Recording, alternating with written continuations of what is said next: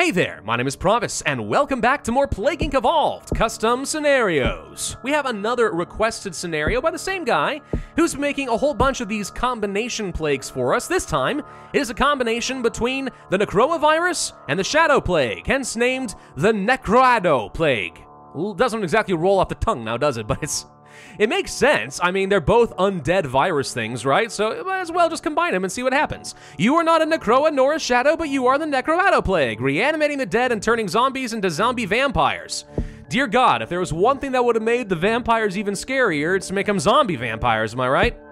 Actually, no, zombies are dumb. I actually think that a zombie vampire sounds a little bit easier to deal with than a fully fledged sentient vampire, but all right.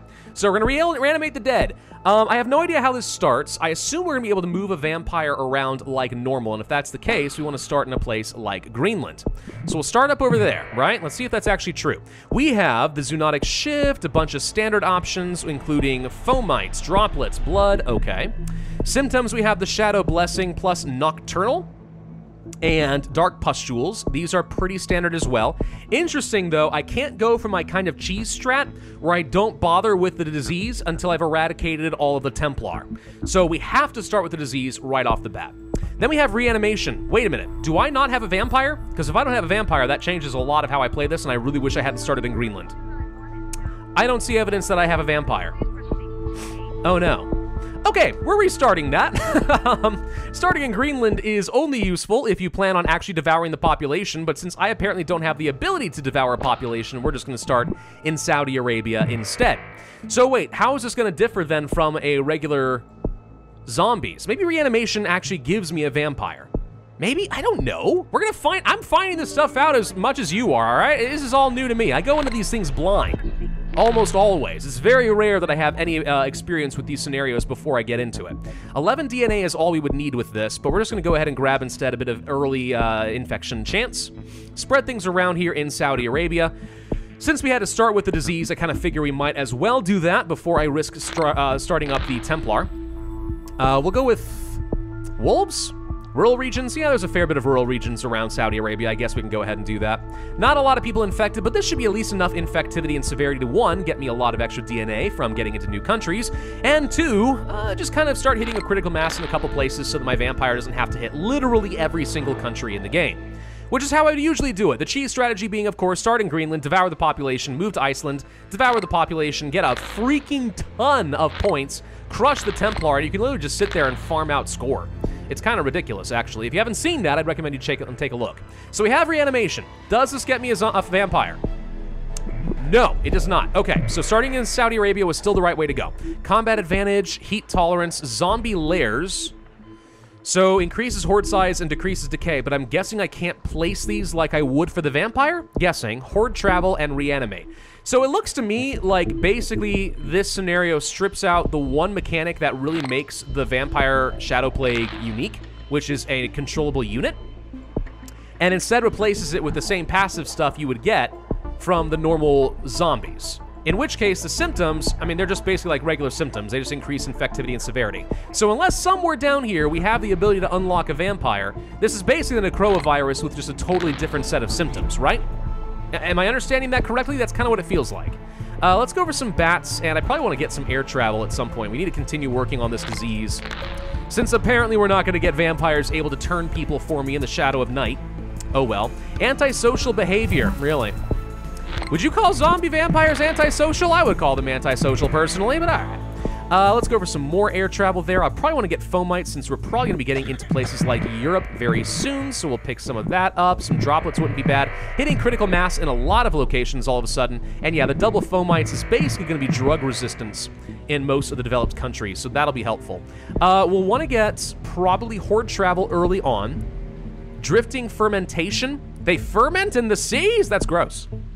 Hundreds of thousands, probably useful. We don't need combat advantage yet. Let's go for decreased decay, so I keep my zombies up and running. And yeah, now people are starting to transform into zombies. Interesting that it took this long, though.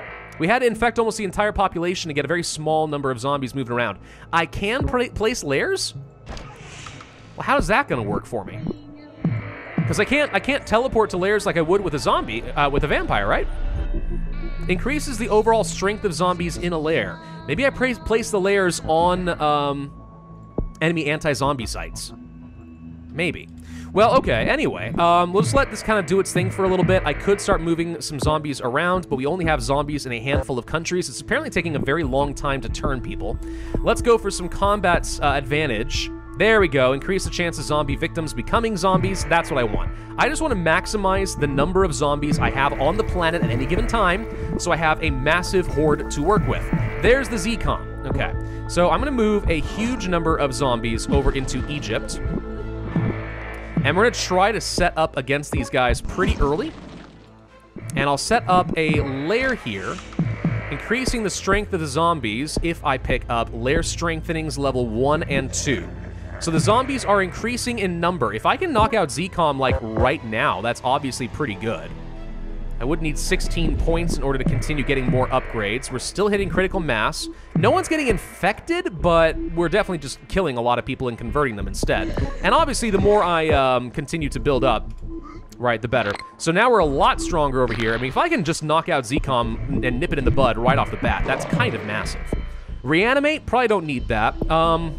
I probably want to get more combat advantage, so I'll convert more people into zombies in the first place. They're trying to work on that cure, and they're making good progress, but we'll see. Zombies are going to destroy Egypt. They've already destroyed quite a few other places. That's good. We'll go for drifting fermentation so I can travel across the ocean a lot faster. Let's go to places like Greenland. Just make sure that I don't lose track. I do need to make sure that we hit those islands. It would be very embarrassing to miss that entirely. Let's go from, say, Indonesia into the Philippines. Collect all this extra DNA. Cure is 25% complete. They're working on it pretty quickly, actually. Almost done here in Libya, and there goes ZCOM. So unless they've set up something else here that I haven't seen, I'm pretty sure we just finished them off. Million strong doesn't do me a lot of good now that ZCOM is taken care of, so instead we're just going to go for more infectivity of the disease. Necroadow slaves. So that would be normal for the vampires. And there goes ZCOM, so they're completely gone. Fantastic. We'll pick it up, but what does that do for me? I mean, who worships the zombies? I mean, they are zombie vampires, so let's not forget that. Dark pustules, harder to cure. Yeah, we should probably start working on that, because the cure is going a little bit faster than I currently feel comfortable with. Let's get into Iceland and such. Mass psychosis in the victims, that's great. Let's see, who is not infected? Japan? No, you're infected.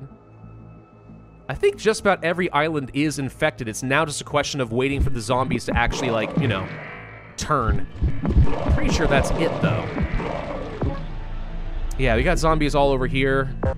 You're infected. Let's go ahead and send a few over from Australia into New Zealand just to make sure that's all taken care of. Would hate to find out that I'm wrong, and let's invade Canada. I mean, when in doubt, let's just go ahead and invade Canada. That seems fine. Everywhere else good? Peru, Central Europe. So mostly Europe is holding out on me. We can boost that up, though. Let's go into, let's say, the Ukraine and into Sweden. That seems fine. Lots of DNA coming through all of a sudden. Holy crap. Let's slow down that cure by a lot. Also increase some infectivity. And, I don't know, strengthen the zombies? Blood sacrifices? Yeah, we could do that.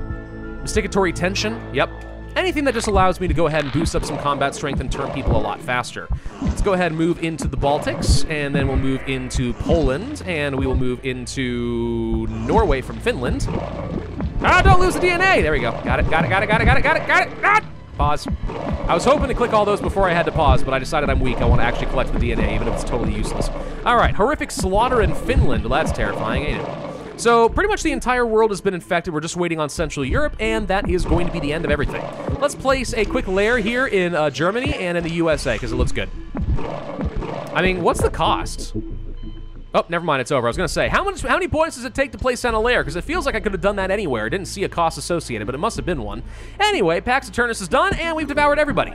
So, like, again, by taking out the vampire unique mechanic, this is really less of a shadow plague as much as just copying over the symptoms tree, and then you just play with zombies. And if you play it that way, everything's completely fine. The use of the lair to obliterate ZCOM before they could even set up a second base, now that was pretty funny.